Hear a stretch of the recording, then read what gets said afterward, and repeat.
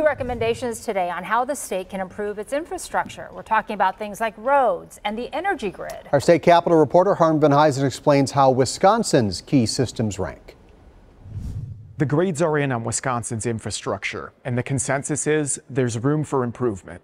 The American Society of Civil Engineers gave Wisconsin an average grade of C+ on a new infrastructure report card published today. The state of Wisconsin is meeting the current needs all overall, but there's room for improvement across all infrastructure categories. Depending on the categories, we had grades as high as a B and as low as a D+.